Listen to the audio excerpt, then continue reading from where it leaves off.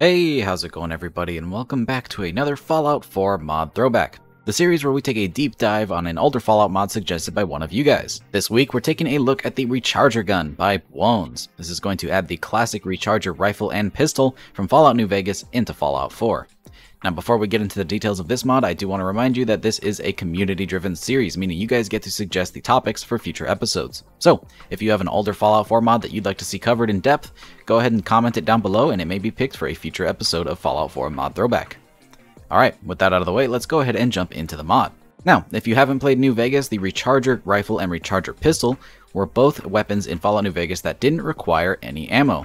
Instead, these things would recharge on their own, but would only have a limited capacity of shots before needing to recharge. Now, Bones has beautifully recreated that system here in Fallout 4. So, as soon as you grab this thing, you will not require any ammo to fire it, which makes it a great early game weapon given that you would have no need for ammo. That being said, you want to pick your shots because if you blow through this too quickly, you'll be sitting for a pretty lengthy reload cycle where it will load up the new rounds. That being said, you only need to load enough rounds to fire, so as long as you have some shots, you'll be alright. As you can see from the footage playing in the background, this has a beautiful custom model and texture, as well as some really awesome attachments, the ability to convert it from a pistol to a rifle using Fallout 4's modification system. That being said, it does not come with custom animations because there is literally no reload. This is a recharger gun, so instead you will just be recharging all of your ammo as opposed to reloading it. If you'd like to get your hands on one of these weapons, there's a couple ways to acquire it. The base file makes it so that it is just a replacer for the unique weapon Limitless Potential. Or you can download an optional file that will add it to vendors for the Brotherhood of Steel and Institute. I think that's a pretty fair way to add it to the leveled list, as it's pretty overpowered to not have to rely on ammo, and seeing this thing on multiple enemies at a time would be probably a little bit unimmersive. As I recall from New Vegas, pretty much the only way to get a hold of one of these was to buy it from a vendor, or be lucky enough to find it on the corpse of one of the Bright followers. Now, I believe that's all of the important details of this thing out of the way. Let's go ahead and check it out in-game and see what exactly it has to offer. Alright, while we don't have any cool animations to check out, we do have that really neat loading feature that is the main function of the Recharger rifle. As you can see at the bottom right, we have 7 out of 7 rounds. And if we were to blow through all of those really quickly,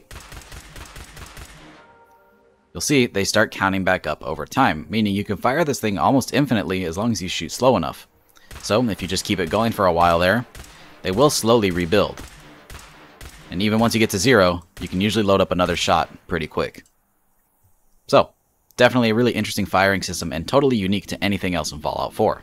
But while infinite ammo is pretty cool, how about the stats to balance it? Here we're taking a look at the Recharger pistol, the most basic version of the weapon, with no perks whatsoever. So, we have a base damage of 10, a charge of 7, a fire rate of 50, a range of 149, an accuracy of 76, a weight of 11.3 pounds, and a value of 216 caps, as this thing is pretty rare. So, having a base damage all the way down at 10 is a pretty good way to balance out infinite ammo. But what if you were to put on a bunch of attachments to really get the most out of this thing? Well, even with the best receiver and attachments, we still only get to a base damage of 35. Keeping in mind, vanilla perks, so you can get that a little bit higher with some rifleman perks. We still have a charge of 7, a fire rate of 50, a range of 167, an accuracy of 82, a weight of 17.6 pounds, and a value of 400 caps. Now what's interesting is right there it says charge of 7. That has to do with the way that the ammo type is implemented, because everything in Fallout 4 does technically require an ammo. If we switch to this, it's actually going to change our charge value. So let's go ahead and grab our upgraded version here, and you'll see we'll start charging up to 20. This thing does have some increased capacity, so you get to a total of 20 maximum capacity as opposed to 7, which makes this a little bit more viable. So, what kind of attachments are going to be required to take this lowly recharger pistol into this really cool focused overcharged recharger rifle? Well, let's go ahead and check. There's a good handful of attachments here that can do some pretty cool stuff. Starting with our capacitors. As you can see, we have the standard capacitor, the photon exciter, beta wave tuner, boosted capacitor, photon agitator, gamma wave emitter, maximized capacitor, boosted photon agitator, and boosted gamma wave emitter. And then finally, the overcharged capacitor, giving you that max damage of 35. And I don't know if you noticed, but as we move down the line here, we actually get more tubes at the top of our weapon, showing the recharging capability of this thing. Pretty neat. For barrels, we do have options for a short, medium, and long barrel. For grips, we have the standard grip and the standard stock, so you can change it from pistol to rifle. For magazines, we have standard, large, and extra large. We do have some sight options. We have the standard iron sight, which is just going to be that front post there. We have improved iron sights, which is going to add a rear little ring sight. We have glow sight versions of the improved sights. We have our short combat scope, our short scope, and our medium combat scope. We have the option for a beam focuser or a fine-tuned beam focuser. And then finally, we have some color options. So for starters, we have yellow, which is going to refer to the tubes at the top. We have a Brotherhood skin, which looks very nice. An Institute skin. A pink skin. Purple, which is actually black but with purple tubes. And then finally, the Vault-Tec skin, and I really like this one. I think it fits the aesthetic of this gun very well. Just about the only thing that I feel would be missing from these attachments are some conversions that are available to some of the standard weapons in Fallout 4. For example, maybe an option to add automatic fire, or possibly a splitter barrel to turn this thing into more of a shotgun. However, I could see how those could be overpowered with the use of infinite ammo, so maybe it's more of a balancing act than anything. And then finally, we reach the testing portion of this video. We're going to be testing this weapon 3 times. First with the basic version of the pistol with the least damage possible. Then again with that rifle we made that has the maximum damage at its base. And then finally we're going to test the rifle a second time, but with maximum rifleman perks to see what the total damage that thing can possibly do in the late game is. To see if this is more of an early game weapon or if it's viable through your entire playthrough. So, starting on the left here with the standard Deathclaw, let's see what this thing can do. And as you can see, we might be here for a while.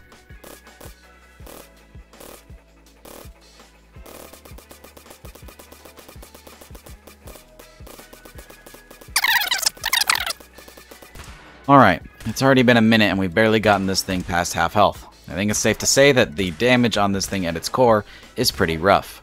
It could definitely be used against something humanoid, but against a Deathclaw you're going to want to switch to something better. It may seem underpowered, but I think this is a pretty good representation of how it functioned in New Vegas. It's pretty accurate.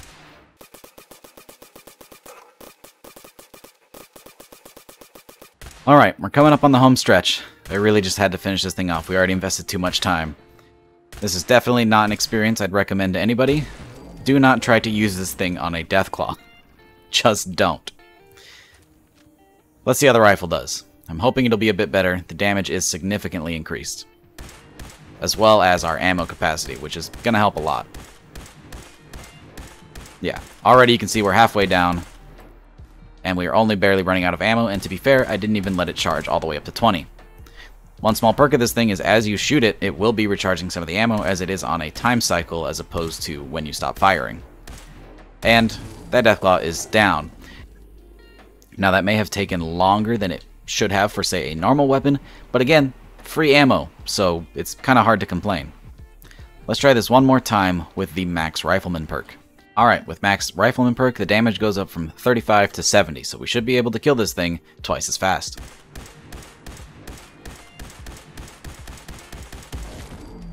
There we go. 15 shots out of a capacity of 20. That's not bad. It may be struggling to keep up with some of the later game enemies as this is a level 1 standard Deathclaw, but it's not terrible. So, definitely worth getting the upgrades and the perks to make this thing viable. Alright, that was the Recharger gun. I gotta say, I love having this thing in my game just because I love to see things from New Vegas brought back into Fallout 4, and it's a very beautiful recreation of it. It can be a bit underwhelming at times given its damage potential, but again, free ammo, so you kind of have to balance that out a little bit, otherwise this thing becomes pretty OP pretty fast. I do think it might be nice to see this a little bit earlier in the game, as finding it on vendors at the Institute or Brotherhood of Steel implies that it's going to take a while to get this thing, and I feel like by then it's going to be more viable to run something with a little bit more damage potential. At that point, you'll probably have access to a bigger ammo supply, so it'd be worth taking something like a standard laser rifle. Either way, this thing is super cool, and I still love seeing it nonetheless, and the skin options are always a huge plus. So, if you want to grab this thing for yourself, you can try it down in the description below. There is a link to both the PC and the Xbox version.